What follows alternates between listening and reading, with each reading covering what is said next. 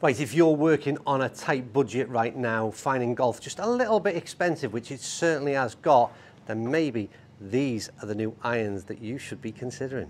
You see, on a recent trip to Decathlon Superstore, I bought all kinds of stuff: gloves, golf balls, drivers, hybrids, and these, the Inesis 500 irons, which I've got to say, I'd seen lots of pictures. They're not new. I'd seen a lot of pictures on the internet over the last maybe year or so. Someone else can tell me just exactly when these came out.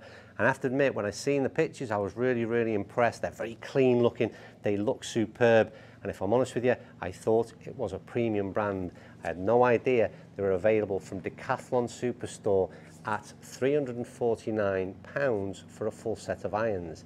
So my question now is, how are they so cheap and are they any good?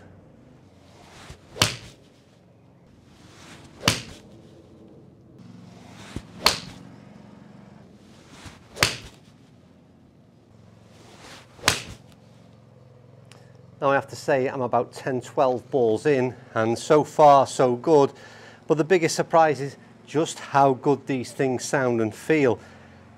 I'm amazed by what I've seen in terms of the Inesis product so far, and I've only just finished testing the driver. I'm into this 7-iron, and I've got to say, this is a real shock again. And my first initial feedback with club at address in terms of what we always look at is kind of top line. This would fall into that game improvement category, there's no doubt about that.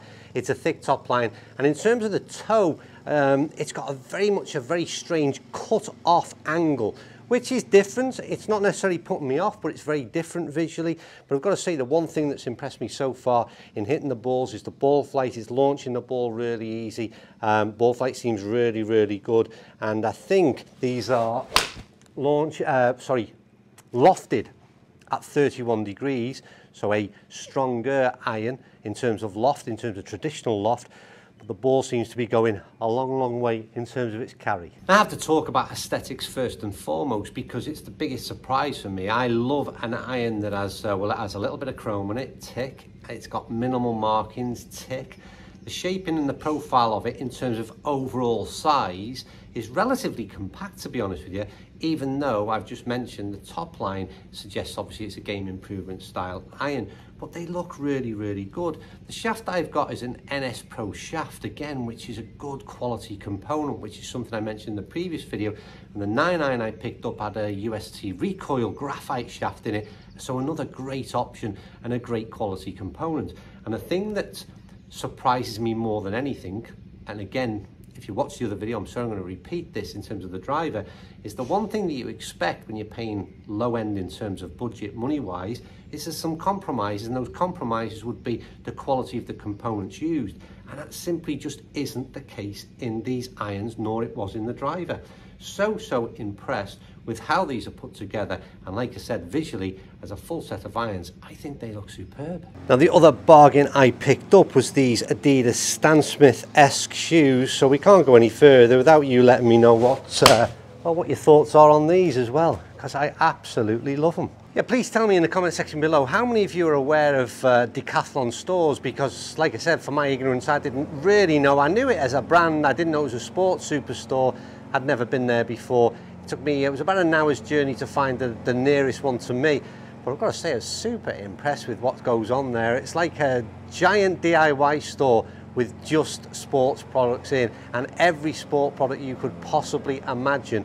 And like I said, from a golfing perspective, I bought golf balls, I bought a towel, I bought these shoes, I bought a carburetor leather glove, we bought the irons, the hybrid and the driver. So there's a huge amount of product in there, and from what I'm seeing so far, really good quality at a really good price. And you don't hear that too often when the word golf is mentioned nowadays. So I think it's about time we talk negatives about this Inesis 500 iron from Decathlon.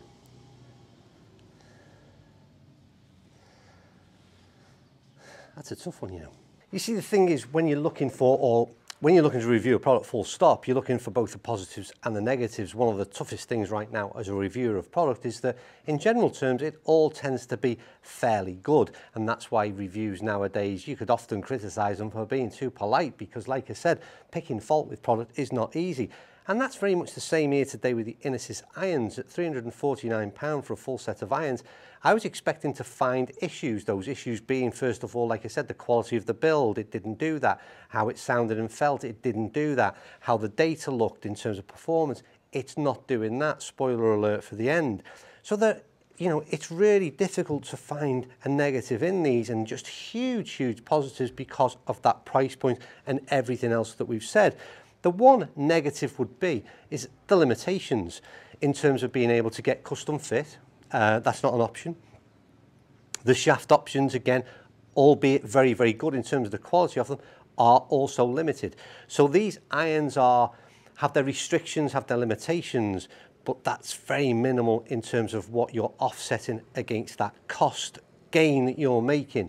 The question you've got to ask yourself is, how do you play the game right now? What are you looking to achieve from your game of golf? How serious do you take it? What is your end goal, I suppose? Because yes, there are better irons out there. Yes, there are certain gains that you can make if you really want to in terms of the performance of these irons or other irons, but that's going to come at a significant cost. And that's the question that, like I said, you've got to ask yourself. I'm super impressed, you know. Now, before we get into the data and finish this one off, I've just switched up into a 9-iron. This has got the UST recoil shafting, which really interests me because, first of all, this 9-iron's performed really, really well. It launches the thing into orbit, and I think that if you're looking for some ease of use, slightly slower swing speed, that recoil shaft is so, so good. You know, it's a reg shaft, but it does things with a very nice, easy tempo, gets the ball out there, and I think is a real good component in these things. The one other negative that's, and I didn't come up with a negative, so the one negative that I'll come up with is what I don't know is availability of this product, just how easy it is to get hold of. When I visited the store in Stockport, just outside of Manchester, they had very little stock available for me to buy. Whether that's different online, I don't know. But that's a potential negative on just how easy it is to get hold of this stock. Whether it's a product that sort of comes in and the minute it hits the shelves, then it's gone, I don't know. So good luck with buying it. But in terms of the UST recoil shaft in the 9-iron, whew, thumbs up. Now, I always end my reviews with data, and for those of you really interested, the full set of numbers I will throw up at the very end. But what this average data, which is on screen for you now, is going to tell you is these are incredibly good irons. A 170 carry, 20-degree launch, 115 ball speed, 4.3 spin, 98 peak height, and a descent angle of 46.9.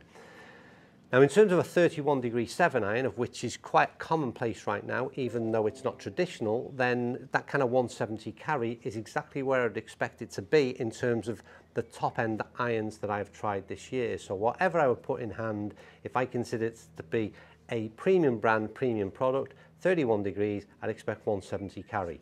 The launch angle, again, for me, absolutely bang on. Love that launch angle, anything around 20 degrees, but it's also suggesting that it gets the ball nice and high very easily. That 115 ball speed and the peak height of 98 and the descent angle of 46.9 means we've got every chance of stopping this ball on greens, even though the one criticism in terms of the data that you would pick up on is the low spin number at 4392. But bear in mind that in the majority of reviews I do, one of the issues based on my own delivery of the club is that often my spin number can be low. Not that low, it's not perfect, don't get me wrong, there are issues in that number there. And for that premium iron that I refer to, I would be looking at sort of a 5,500 to 6,000 revs of spin in my own optimum performance. But don't forget that would be in a custom fit iron with a custom fit shaft and all those things that go into making that data spot on for your own personal performance. So big consideration. But the difference between those irons, most of those will retail at about £1,200. The ones I'm referring to are going to be £1,200 a set. These cost £349. That difference is huge. And for anyone looking to get into the game, and I think these are far better than, they're certainly not a beginner set of irons by any means. But if you're looking to get into the game and you want to buy yourself a set of irons, a couple of wedges, a putter, a driver, a hybrid, a bag in there, a pair of shoes in there, some golf balls in there, then you can get a heck of a lot of that for a lot less than what you can buy a set of irons for from the major brands. So that's got to be a huge, huge positive. But I would still not suggest anybody did that unless I felt the performance of the products was good enough to justify a relevance of cost. And it does. It does it really, really well. I've been shocked by the 2 videos that we've put out. I don't know in which order or when you're watching these. But anyway, I've been shocked at just how good the quality from Decathlon has been. I've got a hybrid to test, and I've also got their 3-piece urethane covered ball to test as well. So going by these first 2 reviews, I've now changed my opinion, and there's a lot of expectation built around the performance of those 2. So we'll see how they get on in the coming weeks. Anyway, as ever, thank you for watching. Stick your comments down below. Let me know what you thought of the Inesis 500 iron from Decathlon. Well done, Decathlon and Inesis.